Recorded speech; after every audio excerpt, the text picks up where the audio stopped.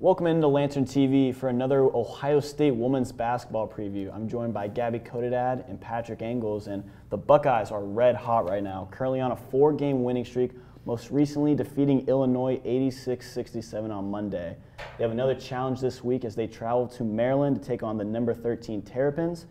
And as the last time these two met in Columbus, the Buckeyes came away with a shocking upset victory.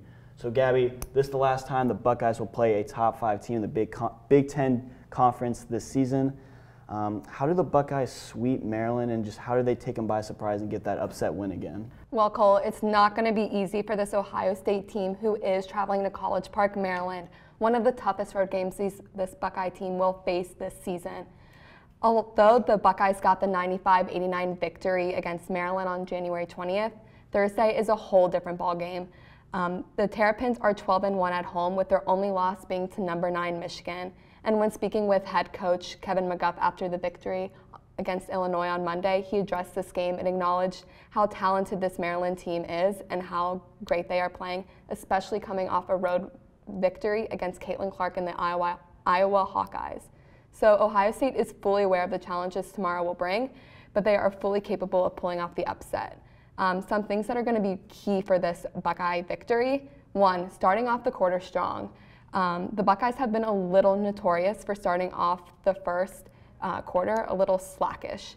Although they have been able to come back from the first quarter, slump as you will, playing against a team who has 5 players averaging double figures is a little trickier to come back from, and it could come back and bite them later. And then number 2, stop Angel Reese. Reese is Maryland's top shooter, averaging nearly 18 points a game. Reese scored 22 in the last matchup against the Buckeyes, and not only is Reese a scoring powerhouse for this Maryland team, she leads her team in rebounds, blocks, and steals. And then lastly, Taylor Thierry for the Buckeye team. Thierry is a freshman, a defensive powerhouse for this Buckeye team. She provides so much energy, and her impact is felt immediately when she's on the court. Additionally, she leads the team with 16 blocks, and after last week's win against Nebraska, I had the opportunity to ask Rebecca Mikolashikova about her teammate, and she said she's a rising superstar. It's going to be a challenging game for the Buckeyes. Another important aspect of it is the seeding purposes. So how exactly do those play into effect with the Big Ten Conference Tournament coming up with just a couple games we're going in the remaining season? Great question. So currently, Ohio State is in a 4-way tie for first place in the Big Ten Conference, along with Maryland, Michigan, and Indiana. So if the Buckeyes pull away with a victory tomorrow, they are in great shape looking ahead in the Big Ten Tournament, which is March 2nd through 6th.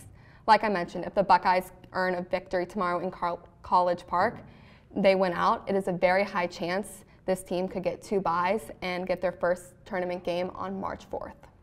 Ohio State plays Maryland Thursday, but coming on to Sunday, Ohio State's going to return to Columbus to take on the Wisconsin Badgers. This will be the first and only time these two teams meet during the regular season.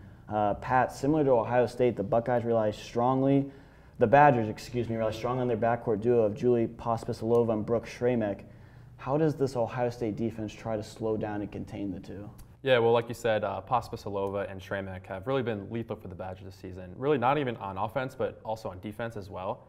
So starting with Pospisilova, she leads the team with 14 points and has also racked up 4.1 rebounds and 1.5 steals for the Badgers this season. So like I said, she's really been getting it done both on offense and defense. And you can say the same thing for Schramek. Schramek's third in the team with 8.3 points and also has 4.2 rebounds and just over half a block per game. So obviously you can see that these two guards are just very versatile and they can definitely play on both ends of the court. So it's definitely going to be tough for Ohio State to guard. So for Ohio State defensively, if they want to slow down these two, I think they're going to need to deploy their pressure defense that they've been doing all year.